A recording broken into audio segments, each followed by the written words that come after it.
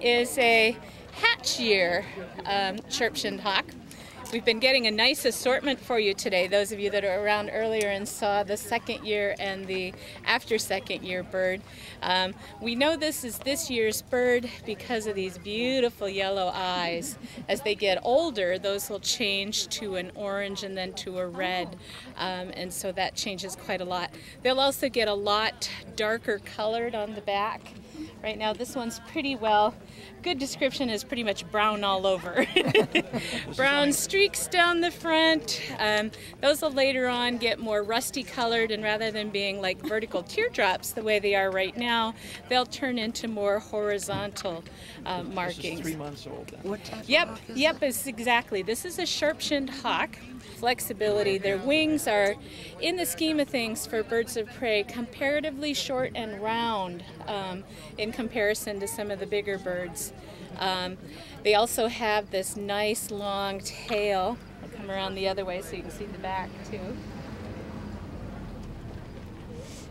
Where did you get him to? This one came from the banding station, and what happens at the banding station is we have lures that look like injured birds, and these birds, as they're migrating along, need to eat and maintain their energy, and so something that looks like a free meal, it's like, sign me up! I'm coming in! They come cruising in for a landing to check it out and run into a little bit of net. Take a look at these legs. These are really good for grabbing.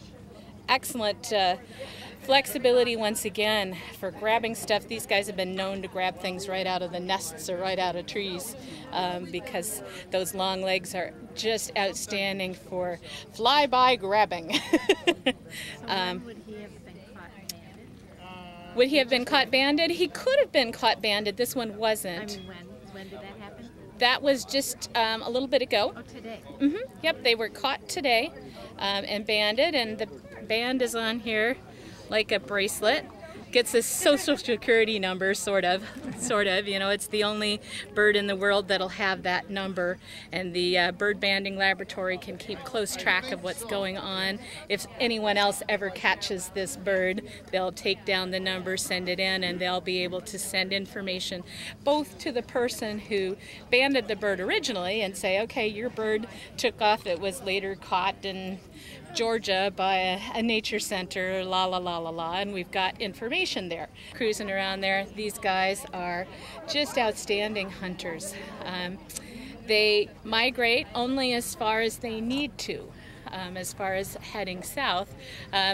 If your food is only going a little ways south, that's all the further you need to go. As long as there's songbirds, these birds are around, and so quite frequently anymore we as humans have started this nice habit of having bird feeders, and the bird feeders are great places for songbirds. They're also great places for these guys to come in and raid. Bird feeder in the true sense of the word. More than one level of bird feeder. Yeah, hold on, we're going to get some pictures. Go ahead, face this way so we can get you a good Christmas card. And then I'm going to get out of the way. And on 3, we'll give you a count to 3, and on 3, just give it. Feel that wing, okay? It's kind of stiff and slippery and smooth.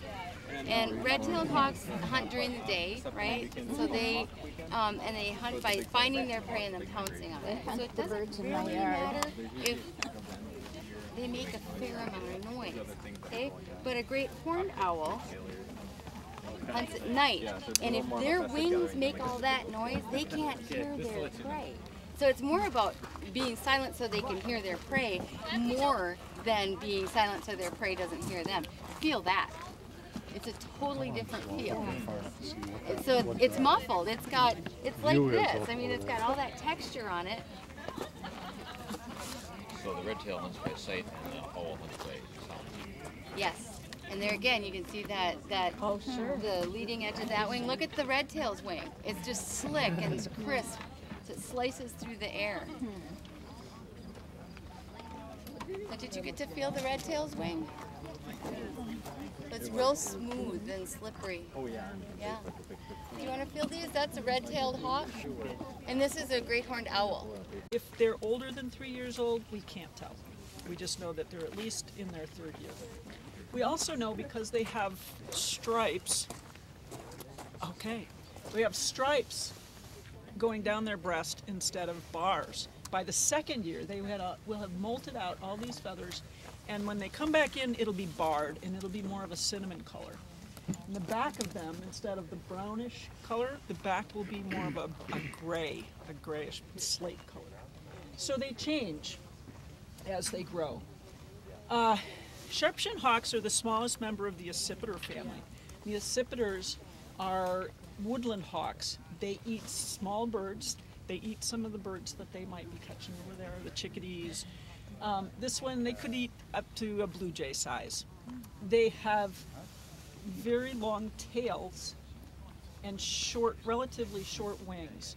And that's so that they can easily, with great maneuverability, fly through the forested areas that they live and hunt in.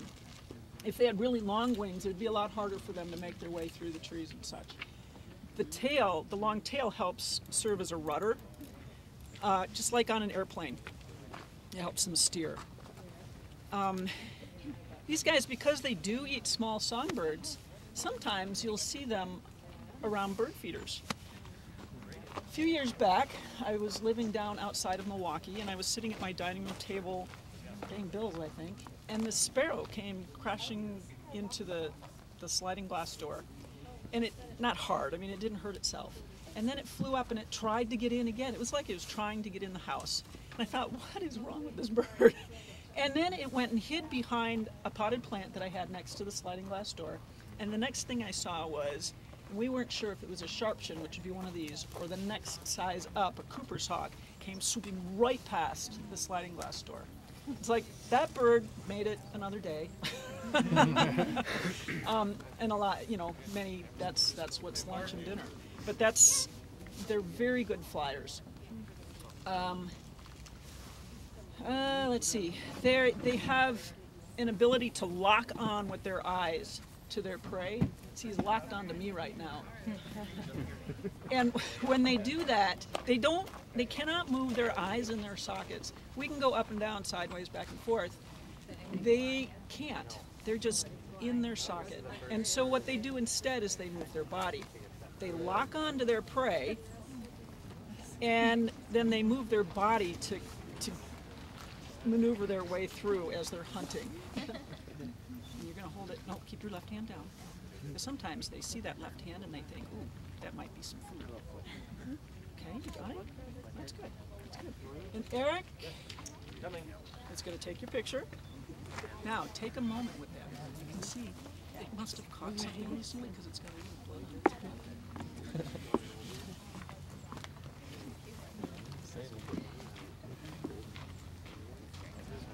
Just take a moment and look at it. Really notice something about its eyes or its beak or something. So you're going to hold it up like it's the Statue of Liberty, and we're going to count to 3. And when we get to 3, just a second. When you get to 3, we're going to go pop. You're going to just pop it out in the air, okay? And you guys will help us count. And I'm going to get out of the picture way here. Okay, we ready? 1, 2, 3.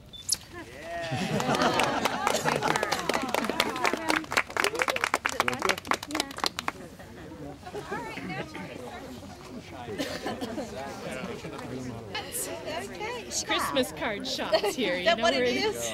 It Doesn't look like Santa Claus. Well, for you to send out to all your... 2, 3. What we're going to do for this one is... Yes. And then when we count to 3, he'll try and get a flight shot. Okay. And on 3, you're going to do just a little push. Okay? All right, are we ready? 1, 2, 3. Yeah. Very nice. Bye, baby. There you go. Thank I got you a bunch. so much. You're welcome. Feathers here. It's probably the time of the molt for him. Let's see. Everyone's gone away, but I have some pictures here that I can show you to explain the process. Stay right there. This bird is the only bird that will have that number, and if it's ever recaptured, then that information will go to the database in Washington, D.C., where we send all our banding information, and we'll learn more about that bird if it's recaptured, where it is, how long it has survived so far, all that kind of thing. To put the band on, I'm going to take a cool pair of pliers called banding pliers, appropriately enough, and I'm going to use this little pin right there to open the band up, and then I'm going to put the band in one of the holes like you can see here, and that way it's impossible to put the band on too tight. Here we have another one.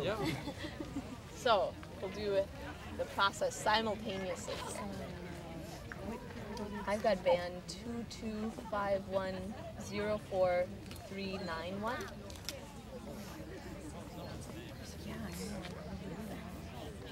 Alright. Mine's 92.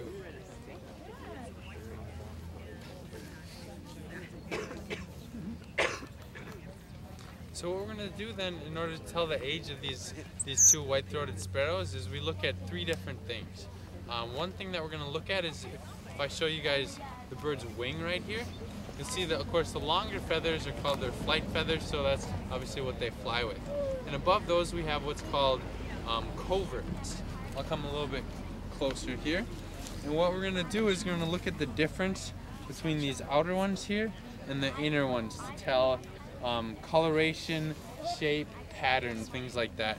Because every year a bird will lose its feathers and replace them with new ones. So for example, you can tell on this bird right here, its inner coverts have this kind of dark, beautiful chestnut color at the end. It's almost a yellowish or whitish color. And the outside here, they're pretty much drab brown. They have a little bit of a brownish edge. But because of that, we can tell that these feathers here are the adult feathers that have come in. So at some point, probably next year when this bird starts molting again, these feathers, these coverts here, will look just like that. So based on that one indication, we can tell that this bird was born this summer. So we call that a hatch-year bird. A couple other things about white-throated sparrows is, one thing, kind of like some of the raptors, is you can look at their eye color. This one has a really, well, what color would you say that is, sir? Yep, I'd say pretty brown color, yep. And when they're adults, they'll have very distinct reddish brown color.